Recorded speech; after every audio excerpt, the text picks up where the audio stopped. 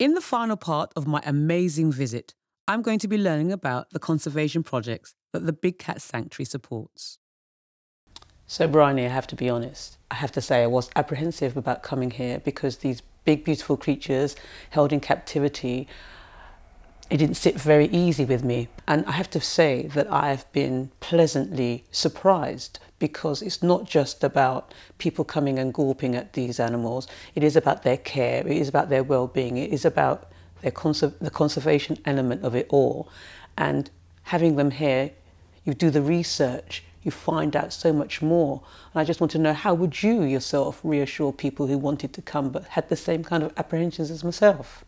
That's really reassuring for me to hear, and I'm sure lots of people would, would question the need for animals to be in captivity. But I'm such a huge believer in the fact that if zoos went here, there would be lots of animal species throughout the world that would be extinct today if it wasn't for being held in zoological collections and as part of the breeding programs.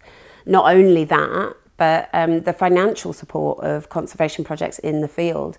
The vast majority of funding for in situ projects, conservation projects in the wild, comes from zoos. So it's incredibly important that people support their local zoo. Good zoos are all working together. You know, it's this fantastic network throughout the planet trying to support these animals in the wild. And it's important for big cats and it's important for all species. There's numerous species that have been saved from extinction in the wild because they've been held in breeding programs. I truly, truly believe that zoos are really imperative for conservation and the survival of lots of species in the wild. These guys are incredible ambassadors to help support and promote their conservation in the wild.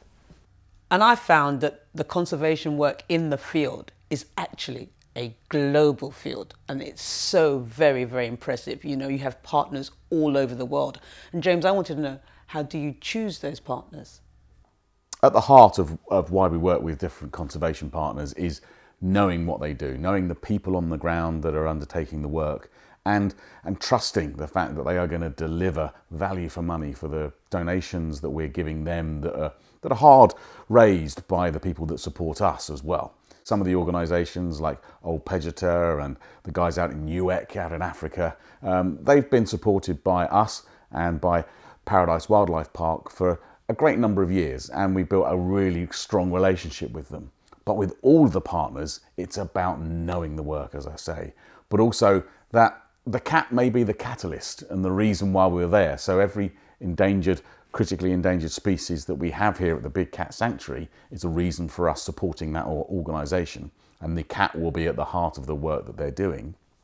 But the organisation is also holistic, so they're looking at the entire environment around that animal, so looking at the other animals that are living and being part of the ecosystem, but also the human beings that are around and living with that animal. So finding them alternative livelihoods, running education courses.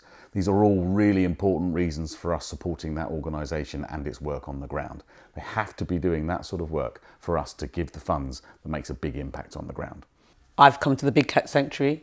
I've fallen head over heels with these big, beautiful creatures. If there's anyone feeling just the same as me, how do they become more involved in the Big Cat Sanctuary? What can they do? Anybody watching at home, anybody listening, how do they help? There are so many ways you can get involved with the Big Cat Sanctuary. I mean, the best place to look is our website, thebigcatsanctuary.org. There you can adopt a cat, you can make a donation, or go over to our social media pages, Facebook, Instagram, where you'll see videos, pictures, all the news about the cats and what's happening here about all our events. But why not book an experience like you have, Heather, coming here now, coming here for an exclusive experience, whether it be a safari lodge stay or just a big cat encounter here for a day. You'll get to see the cats up close and personal, and you'll have someone with you that will tell you all about that cat, its personality, and learn about our conservation work that we're funding as well. But I would say probably the best way of getting involved with the Big Cat Sanctuary is to become a member. That gives us a monthly income, it's sustainable, and it helps us care for our cats here, but also fund more conservation work.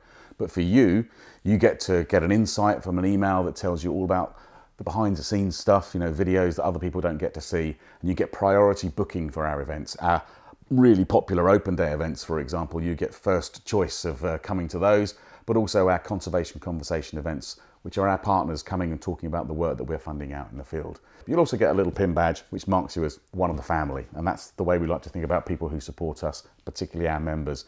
They're part of the family. We're a family organisation, and we're all working together to help save the cats and to promote conservation. Upon leaving the Big Cat Sanctuary, I spent some time reflecting on what I've learned. I've met some stunning animals, spoken to some incredibly dedicated people, and learned about the impact humans are having on cats and other animals across the world. We can all take action, even if it's supporting the Big Cat Sanctuary and their conservation partners around the world. Together, we can make a real difference and have a positive impact on the animal kingdom.